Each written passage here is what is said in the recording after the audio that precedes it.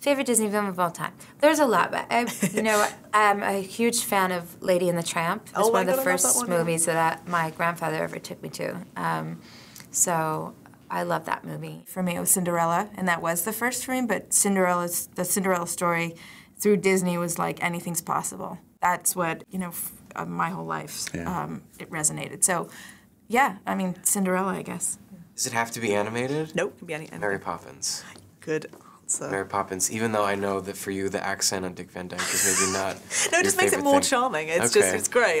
That's sweet of you to say. Mary Poppins? Right. Yes. That's great. I think, unfortunately, I will never be able to do a good British accent because all I hear is Dick Van Dyke.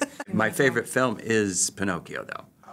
That was, I think, the first one that I saw in the theaters, and it was a re-release. It wasn't the original release, so I'm not that old, to clarify.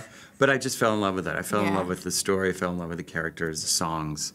And now I love Lion King because my son is 4 and we've memorized it together, and we go to Central Park and we make every huge boulder there Pride Rock, and I play Mufasa and he usually plays Scar, and we hang from it, and he lets me go and kills me.